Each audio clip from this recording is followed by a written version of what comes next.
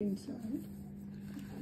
We have made a mutton roll in Sri Lankan style for the Father's Day and looking very crispy outside and very tasty mutton or the goat meat inside. And this is one of the very popular finger food in Sri Lanka. This one we have made it. Today is the Father's Day. To mark the Father's Day, we have made that, and looking very crispy and very aromatic, and fried to the golden finish.